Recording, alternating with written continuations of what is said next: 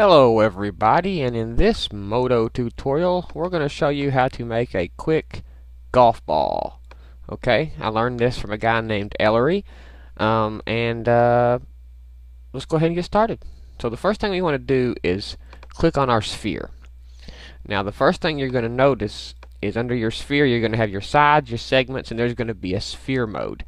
I want you to change the sphere mode to tessellation and put the subdivision level to 6.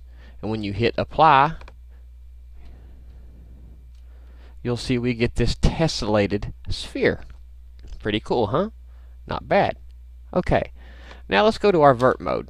So we'll select our vertices and let's, marquee select around the whole object. That will select every edge. Now I used my middle mouse button to marquee select so it would select through as well.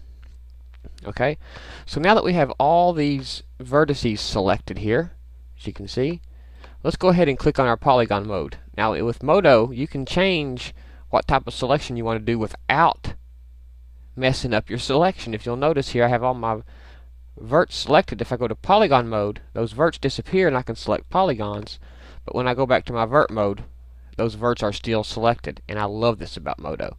Like I can go to polygon mode and select those, go back to verts, and it holds that selection. Go back to polygon, that selection is still there. It's wonderful. Okay? So now that we have all those verts selected, let's go to polygon mode and hit the D key to subdivide this one more time. And when we do that, you'll see that gives us a pretty unique honeycomb pattern. Okay?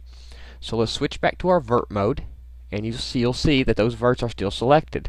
Now let's go ahead and hit the B key to bevel these vertices. And we'll click once, and I'm going to bevel out, and you'll see that we're beveling those verts. And I want you to notice you need to get pretty close. You don't want a big gap, or too big of a gap, but you don't want too small a one either. Okay, that's looking pretty decent there, I think. Okay, now you can hit your spacebar to drop the tool.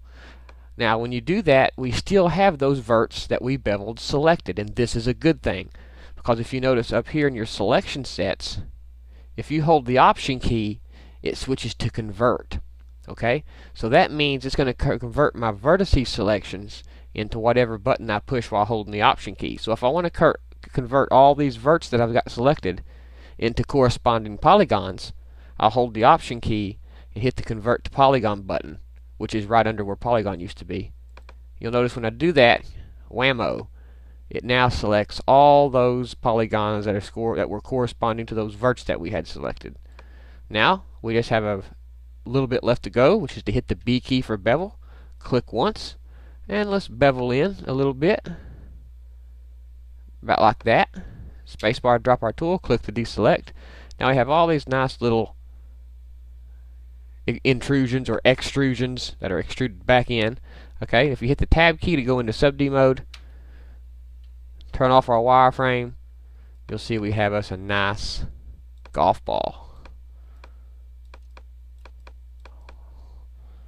Okay, now you can go into much greater detail if you want to, but this was just a quick basic video for people who ain't too familiar with Modo, because that's the kind of people that come and watch my videos. People that ain't too familiar with Modo, because I'm no professional, and I can relate with somebody that don't know Modo too well, because I myself don't know it.